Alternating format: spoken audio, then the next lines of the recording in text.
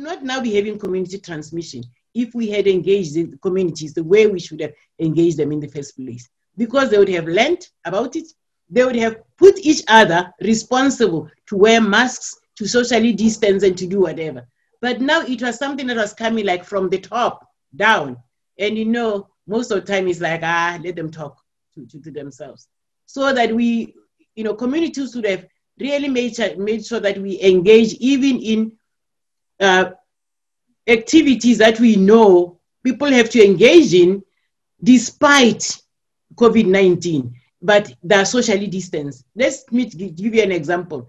The collecting of pani by women. Pani, hela mapani. You know, the lockdown did not allow women to go and collect pani. And pani is not going to sit on a tree and wait for you and say, yeah, we'll wait for you until lockdown. Hell no. So that this is an area where if we had engaged the chiefs properly, the chiefs would have said, pani is a very socially distanced thing. No woman shares a tree with another. So they would have allowed the women to say, go 7 a.m., go out, collect pani, 4 p.m., be back. And as it is, pani was all over the main roads, whatever, even entering people's homes, but uncollected. So that's economic, failure right away.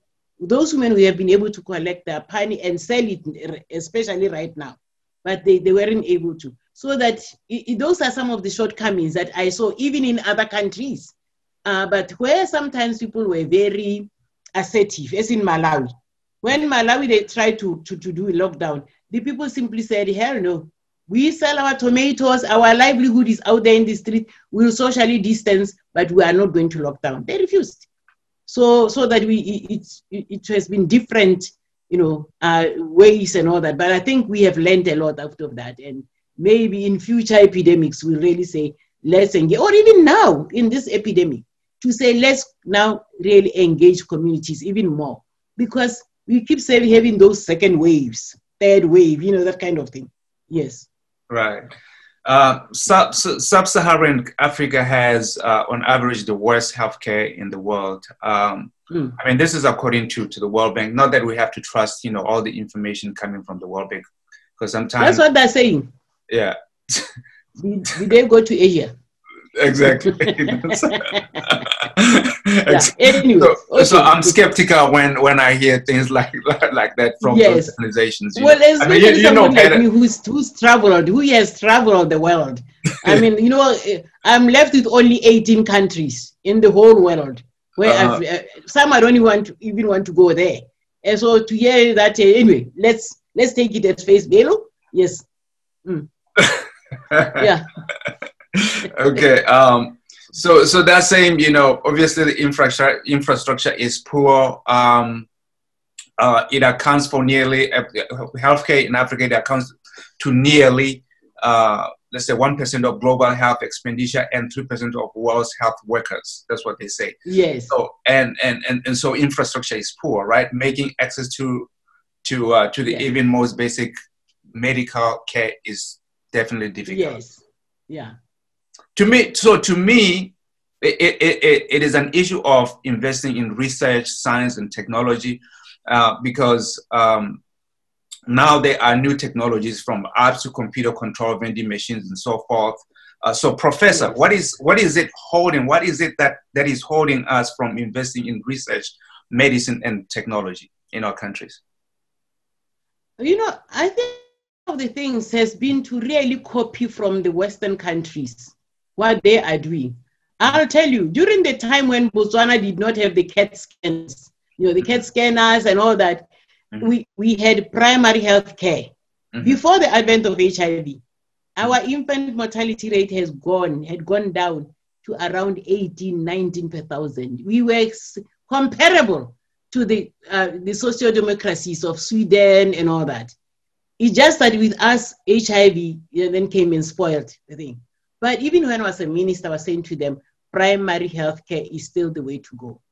That basic health care that is affordable, that, the communities have a say in, and you engage them. So I think we lost that. Somewhere with HIV, because of the technologies that are coming in, Africa lost it and concentrated too much on infrastructure, building things and all that. A lot of the things we could have accomplished with just clinics, for example, 24-hour clinics with maternity. We could have done quite a lot, and just ensure that we have staffing in there. We have family welfare educators who are right away, community healthcare workers who are working in the communities, ensuring and promoting health, rather than waiting for people to become sick, come to the hospital and then say, we don't have infrastructure, we don't have beds, we don't have, so that's really what has happened. But on the other hand, we need also to be in tune with the rest of the world in that, yes, research is very important. During my time, we had a Department of Health Research in the Ministry of Health. In fact, it was actually the person who was in charge of it now has been opposed by Dr. Tedros at WHO. She's one of the directors there. So she started with me as being the Director of Health Research and really encouraging our professionals, especially academics, to do research with other institutions so that we can be able to benefit from that. During my time, we were doing research with the Harvard AIDS Institute. Mm-hmm. And it helped me as a minister. For example, we knew that if you give women AZT at 34 weeks, it will prevent mother-to-child transmission. But I had to ask the Botswana-Harvard partnership to say, but when does transmission occur in the average Botswana women? So they did that study that was just specific for us. And we were able to see that transmission occurs around 28 weeks. So the model then became not 34 weeks, but earlier. Give that AZT at 28 weeks. And we saw that mother-to-child transmission rate go down, very substantially. So it's really a question of concentrating and making sure that as Africans, we put more money into research, research that will benefit us, whether it's duplicating what's happening in other countries or not. But look at what's happening now with COVID-19. We are all crying for a vaccine, a people's vaccine for everybody. But then our countries are not joining in the search for a vaccine. I would have expected that a lot of our presidents would have encouraged their universities to say, look, if any one particular candidate, is being considered for vaccine, for COVID vaccine, let's volunteer and join them. In Botswana, we had joined, before I became a minister, I was working with the Harvard AIDS Institute and we were doing research on an HIV vaccine. It wasn't effective, that particular candidate that we're using. But the point is, we were showing that we want to be part and parcel of what's happening in the world. I expected more African countries, not just South Africa and Uganda and Kenya, to join in the search for a vaccine.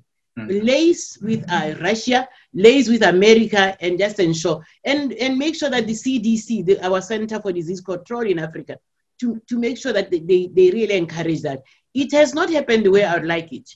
So I'm hoping that in future we can really know that when there is research to be done, if we want to benefit, we should also be part and parcel of it. Oh, that's wonderful, because that's one of the questions that I was going to ask you about. But somebody's asking, Professor, so does Botswana, not excluding South Africa, this is the question that was forwarded to me before, have adequate COVID testing capability and PPE supply in all regions, including rural areas? Not from what I'm seeing. Not from what I'm seeing. I think for us, the only thing that really was a saving grace is that we've had very few cases, although and for 2 million people, that's enough.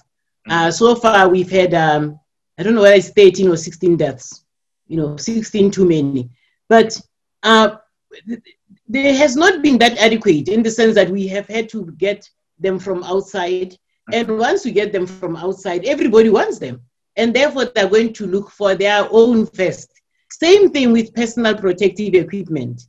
When I ask, not just in Botswana, in all the other countries, as one who's doing nursing now, to say, are there adequate personal protective equipment for nurses, for doctors, for health personnel in general? The permanent secretaries will say to me, yes, we have enough, we are okay. But when you go on the ground to the people who are doing the scat work, the nurses tell you, no, we're having to rewatch some of the things that we are using, so that you get two separate answers. So that, yeah, no, I would say there's not enough. And I'm hoping with what we have learned, in future, we should have concentrated, PPE equipment in the countries, and at least even manufacturing, because some of these are just ordinary things, masks, gowns, and all that. Yeah. We can be able to get people to do them. Oh yeah. And be able to have our own supply rather than rely on everybody else's. Because right now it wasn't like this was a real pandemic where everybody needed something, and therefore it was a question of America first, or Russia first. So we need to be able to have that self-sufficiency. Mm-hmm. Yeah. Wow.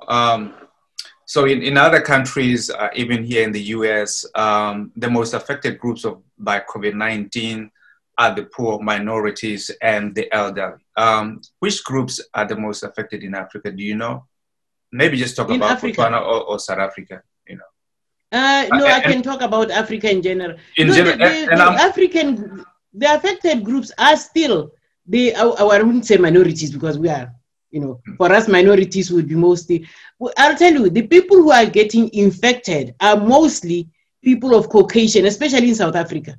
But those who are dying because of that lack of care, and sometimes the underlying the diseases or the underlying conditions that are already there, have been some of the poor, Black people. Mm-hmm. Yeah. So in Botswana, it's been the elderly, because of that very thing of the underlying. People who have died have been mostly older people, over 50, over 60, because of those underlying things of diabetes and all that. Yeah. So it has been like that. So how did in terms of being infected, young people are also being infected. Yes. It's just that they are able to carry it well. And they come, I'll have, let's say, my grandchild getting infected in school. They don't show, but they come, they infect me. I lost one of my cousins just about a month ago. Mm-hmm. And she was infected by her grandchild from school. Mm-hmm. The grandchild never showed anything, but it was that. And then her two daughters also were infected. But guess what? She was over 70, and she was the one who passed away. Yeah. Wow. Wow. I'm also interested in how people with HIV are responding to COVID. Because obviously that's what I'm finding. What I'm finding is that when people are on ARVs, and because they also frequent the hospital, or the health facilities, they actually are not succumbing. They're just fine. But it's those who have not tested, but who are living with HIV, that get affected, because it's already finding an immune system that's compromised. So that has happened, but so far, at least in Botswana, it's been very few, and we're happy, for that. I know of maybe only one or two who got infected, but they're fine now, because immediately we saw what was happening. It was like, get on ARVs right away. So the immune systems were able to get to pick up. Yeah. Okay. But really, in terms of they themselves, that participation in the COVID response, it could have been much better. We already had an army of people who had forced the governments to put up ARVs to do something about the AIDS response. So they are so used, they're already advocates. They are, they know how to lobby and all that. So these are the very people we could have used to say, look, we are now making you the COVID soldiers.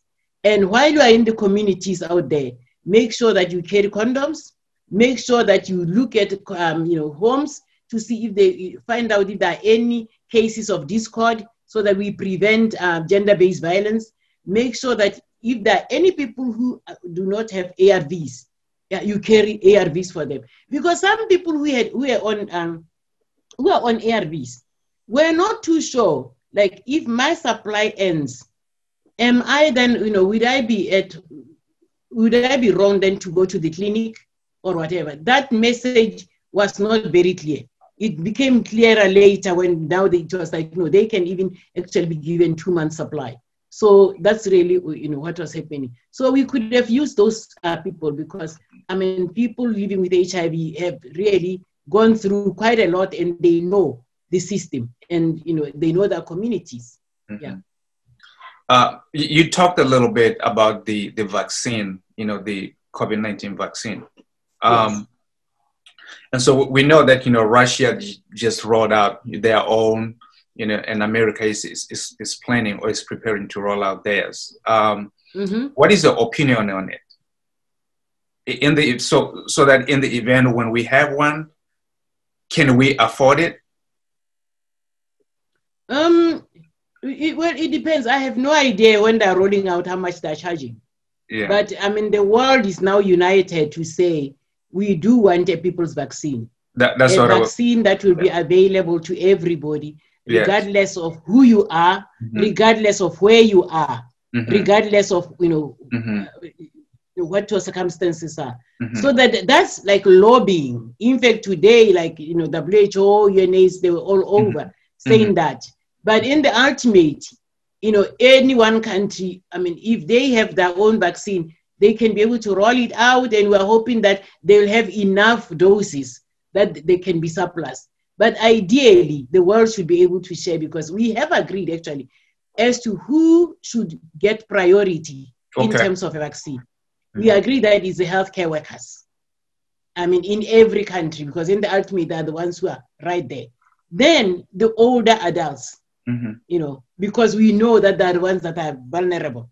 So we're hoping that that kind of rollout will then come out to the point where, it can get to even the infants and all that. But, unlike all our other vaccinations, where we're starting with infants, they give them BCG. This time, we are starting with people like me to say those are the ones who are vulnerable. Give it to them. So we don't know how it's going to pattern out. But at the same time, remember, we also have the so-called conspiracy theories. I talked about the people's vaccine, and a lot of people right here in Africa phone me to say, Sheila, when it comes, I'm not going to take it because, we've heard that they're going to be putting some things in there that will kill Africans, especially now that they're seeing that Corona did not kill us.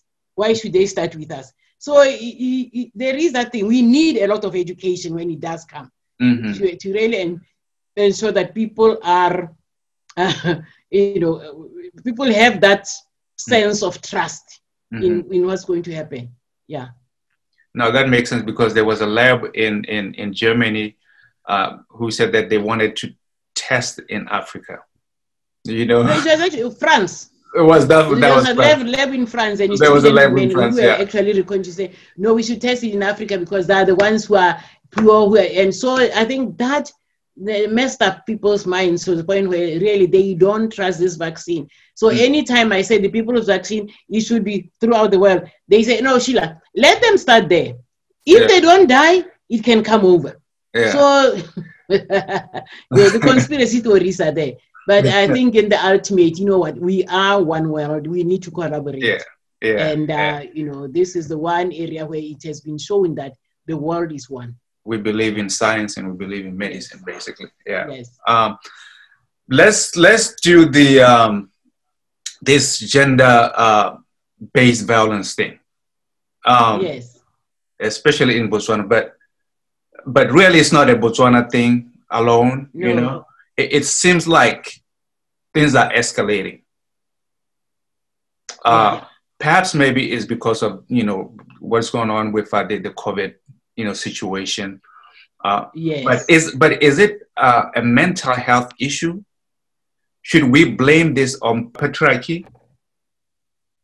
It's a combination of factors. It is a mental health issue in the sense that, look, we have brought up our male children to be providers. Even the Bible sees them as providers. Now, come COVID, this very male child has no job. He's been retrenched. So he is now locked down with a family.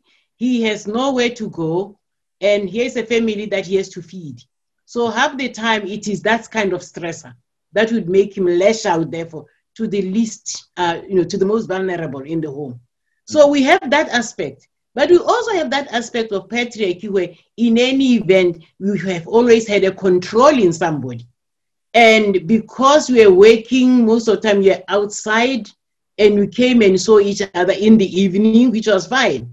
Suddenly there's a lockdown and you are locked with this very monster, So that it's not really a question of not doing new things. This person is probably doing the same thing that they've been doing. But because now they're actually locked down with you, you have no escape. You are right there with them. And because the police and all that cannot come, they can then therefore be able to really do whatever they want. So, and that's how come even, young girls have been sexually abused. Because now they're right there with that person who was potentially the potential abuser.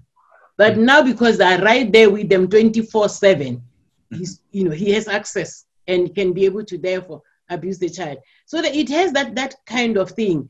And we say, well, how do we get rid of it? We can get rid of it. Okay, patriarchy will still be there, but we need therefore better upbringing of our children. That takes a while. But for now, we need to ensure really that the COVID-19 epidemic does not give families so much stress that sometimes they have to just take it out on other people. So we're hoping that as we recover, more people will have their jobs back so that they can be able to work. More people will be able to then work outside. Children will be able to go to school so that they're spending time away from home and can come back home and be happy with seeing each other rather than where you are now cooped up. So it has a myriad of factors that I think we can be able to look into. But for us in Botswana, the very fact that our task force did not even have a female who could be able to advise and to say, look, like the very first time, there were no tall numbers for women who are being abused. If there had been a woman in there, they would have known that there is that possibility that somebody could be abused, and therefore let's have 12 free numbers for women who are being abused so that they can be able to have a place to call. For children, so that they can be able to have a place to call and be helped. That thing was not there. It was not until much later when cases were being reported. So we are actually now getting rid of something when it's already been done. And it's not easy. Yeah, you actually answered my next question, because I was going to ask you about the presidential task team, but yes. I thought that you would make a perfect team member. When I thought about it, thought about it a couple of months ago, I was like, Professor Shiela Tlou was supposed to be here, but it's okay. But at the same time, I was like, no, I know they're doing a great job, but I think it would be nice, to have been. No, I would have done a great job because I would have emphasized the community aspect. Mm-hmm. Right away, I would have said we need all the community healthcare workers to be stationed at community level. Mm-hmm. We need all of them to be stationed at schools to be able to assist the teachers to come in. As they come in, they take the children's temperatures, they make sure that children are wearing masks. Mm-hmm. They go in there and they make sure that even in the school, the desks are socially distanced. As it is, that was being done by security guards. Now, a security guard honestly cannot be able to take. Now with the 36.2, they don't even know what that is. So in a lot of schools, that's exactly what was happening. And that's why right now, a lot of our outbreaks are coming out of schools.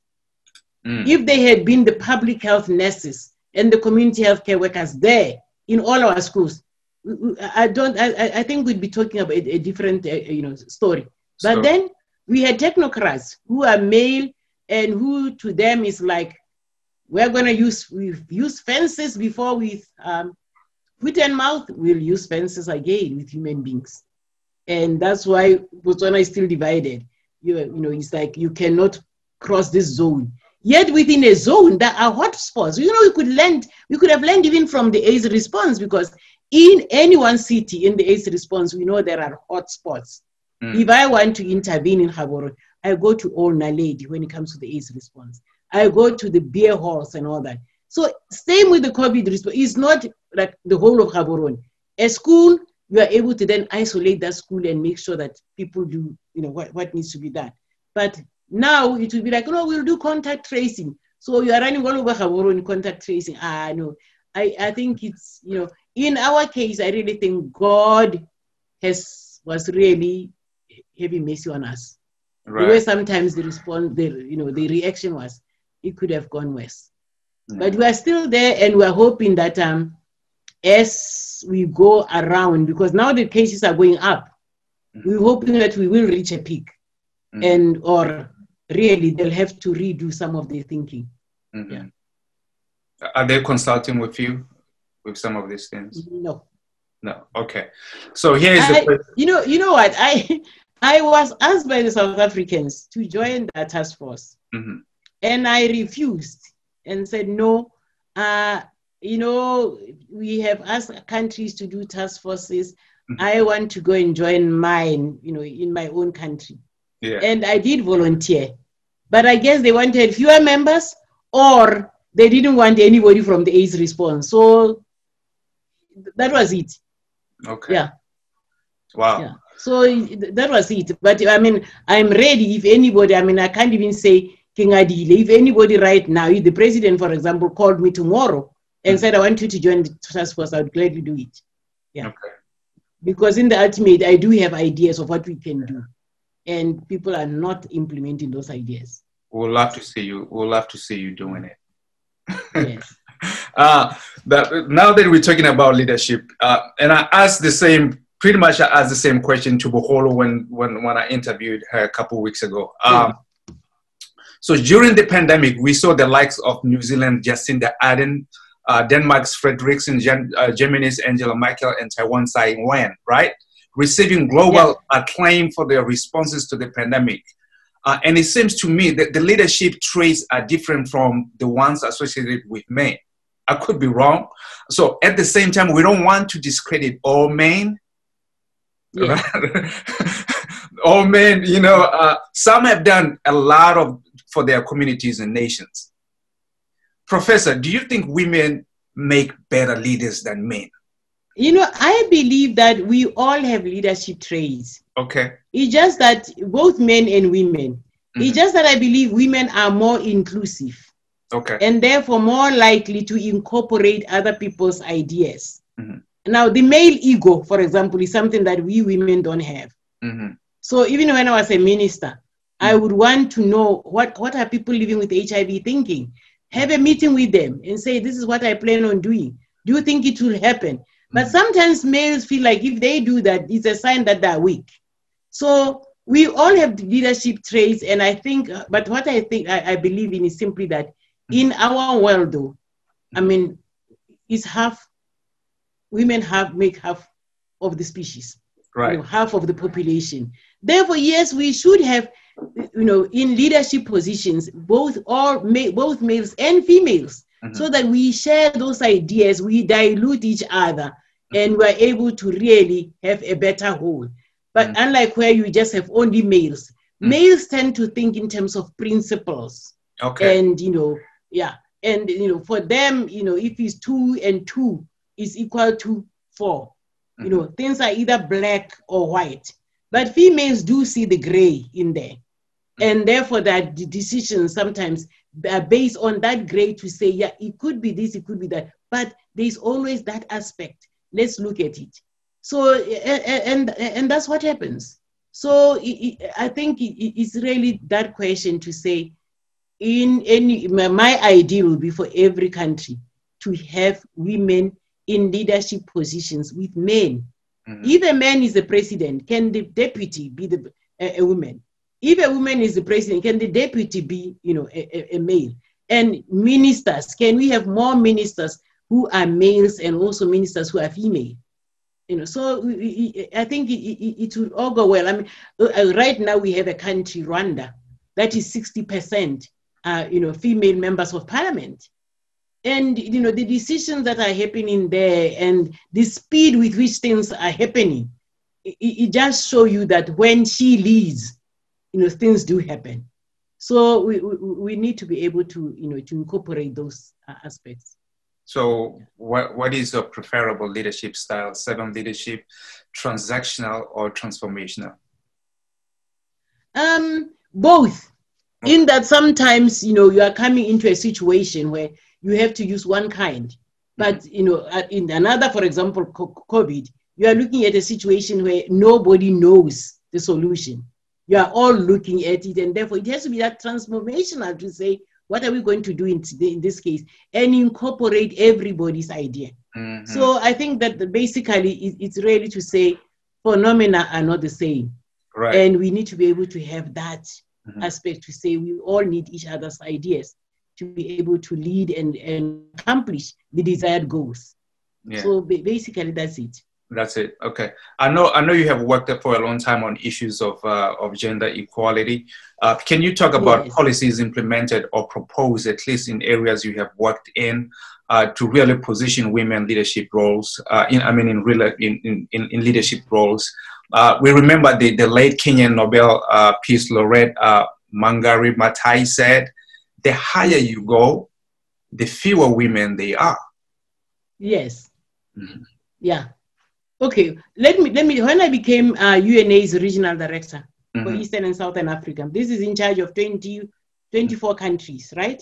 The first thing I did as regional director was to say, let me call the country director so that I see them, I tell them who I am, and let the ground and how we are going to be able to move on.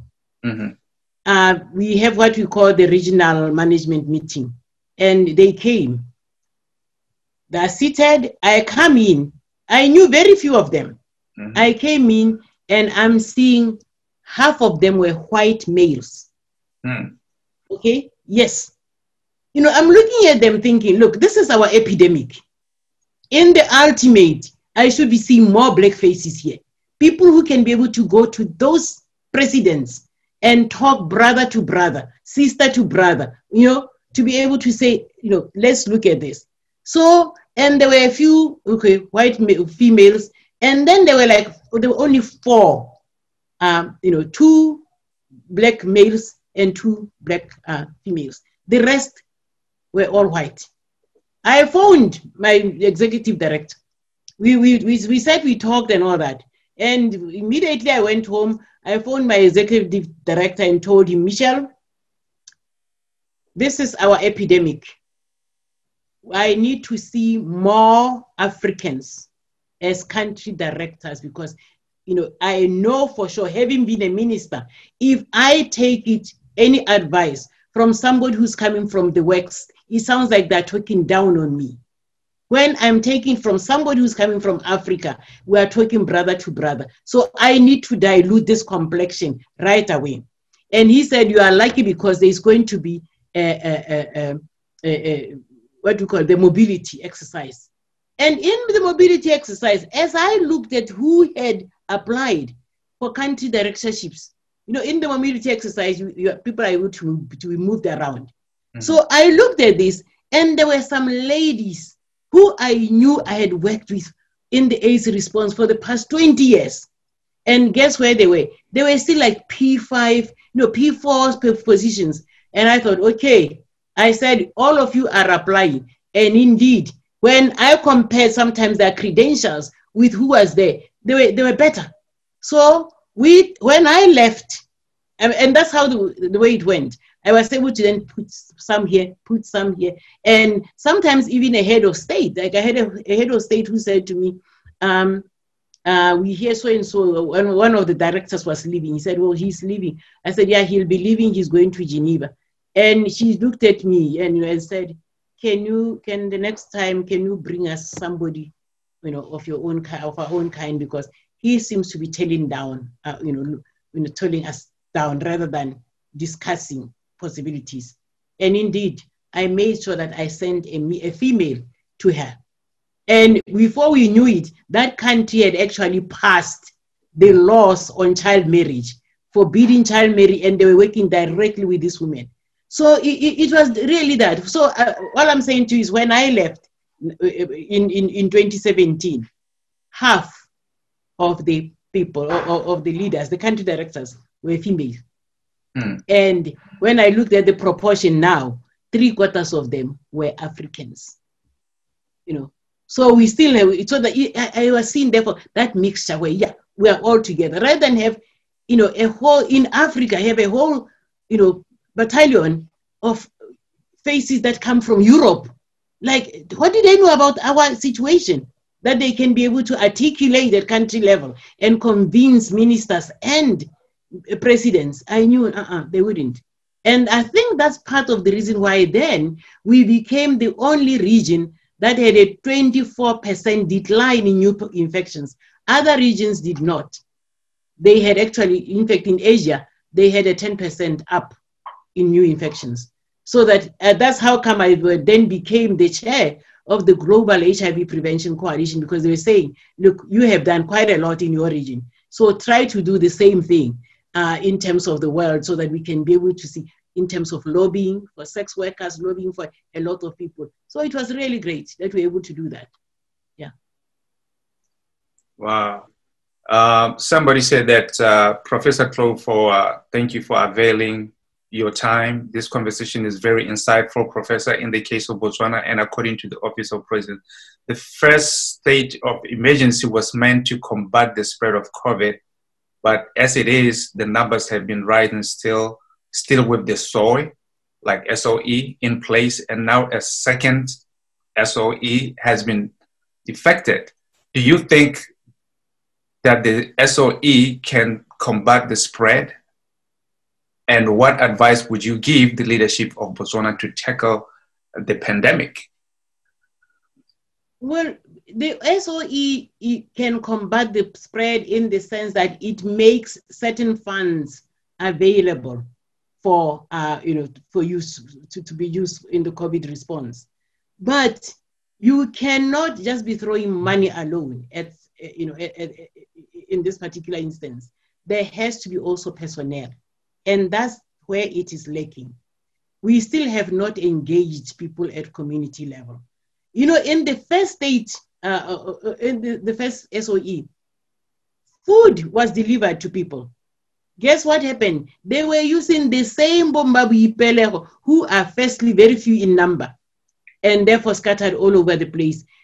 We heard reports of food that is still rotting. In fact, members of parliament were complaining that in their constituencies, food in the storages was rotting because there was nobody to distribute that food.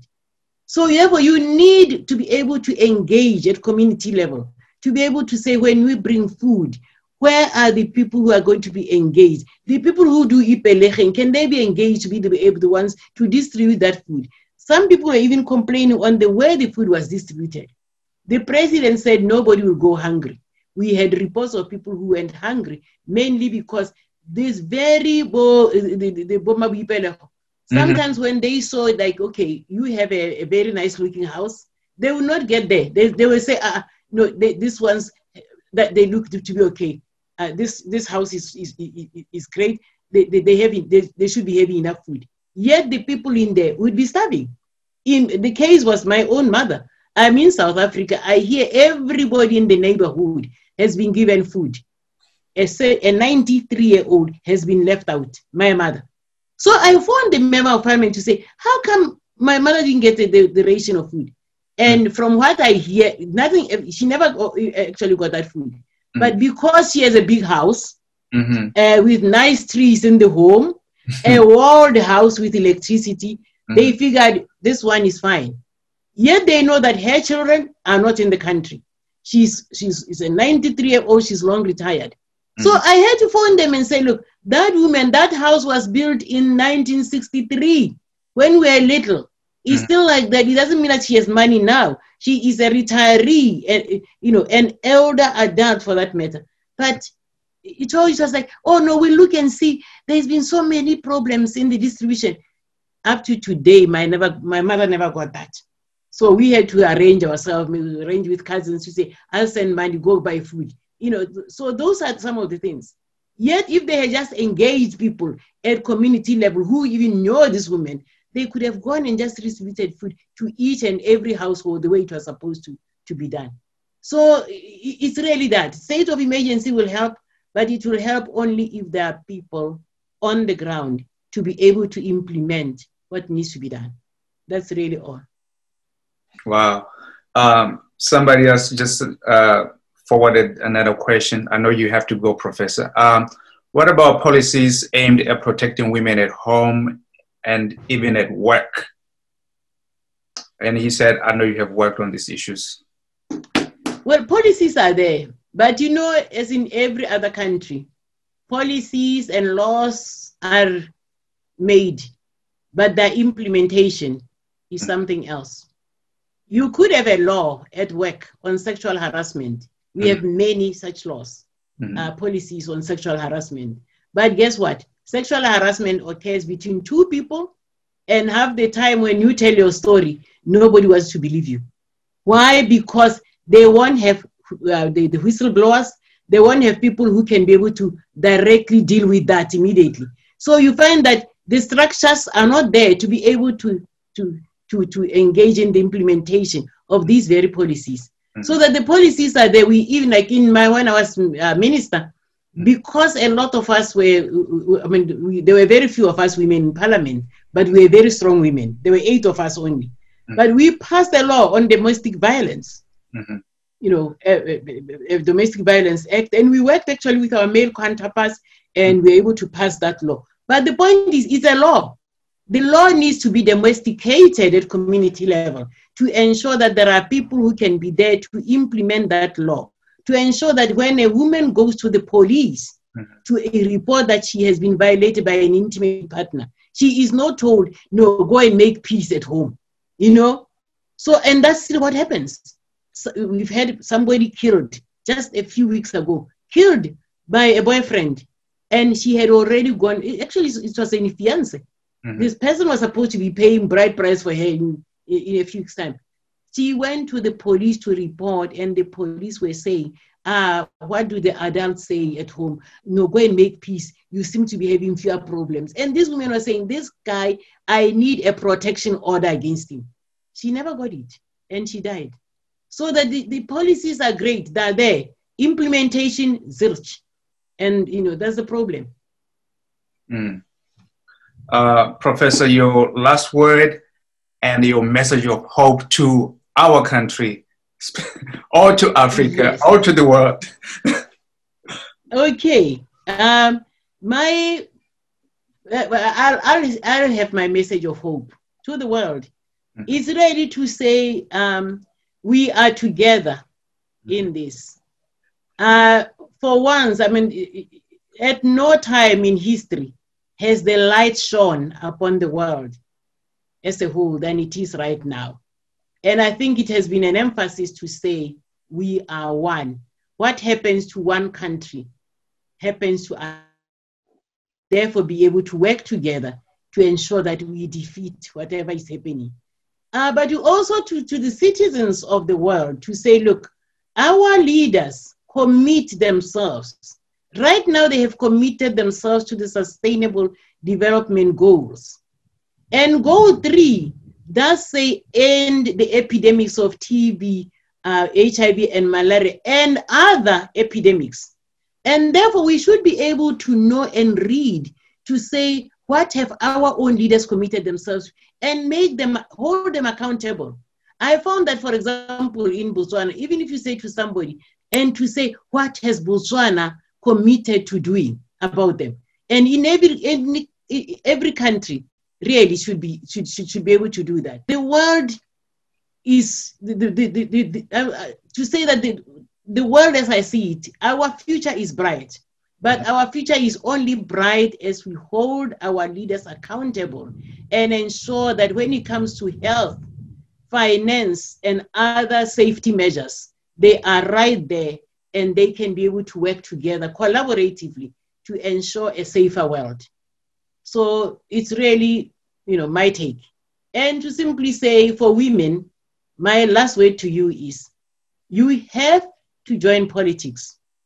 Be right in there. I know people say politics is dirty, But we have to go and dirty ourselves. Be right there where decisions are made, because without women there will be no gender, sensitive policies. We need gender sensitive policies. We need people there who can be able to speak for women.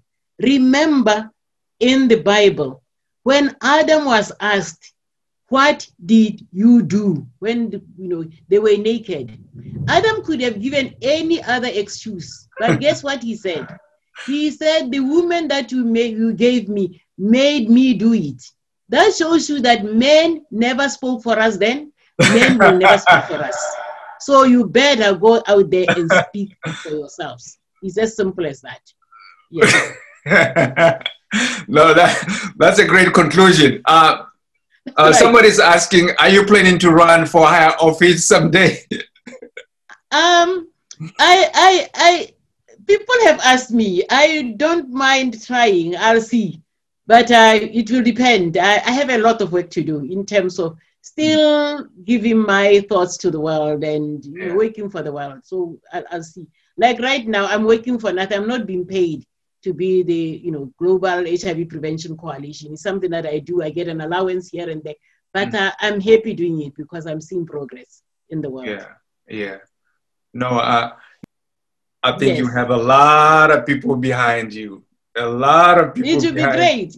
It would be great to have people campaigning for me. That will make me run. And I promise you, if I became president, a lot of things would happen. Right. For better. No, I believe you. I believe that. I believe you. Yes. Thank you, Professor. I thank you for a lot for coming into our show today. So God bless you. And thank you so much. And thank you to all the other participants. It was great sharing my ideas with you.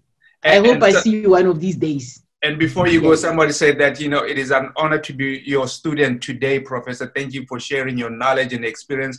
I learned a ton of knowing nothing about life in Botswana. Honored to be. Well, I'm hoping it will encourage them to visit Botswana. Remember, it was said that Botswana is the original Garden of Eden. So we're hoping people will come and visit and see where they originated.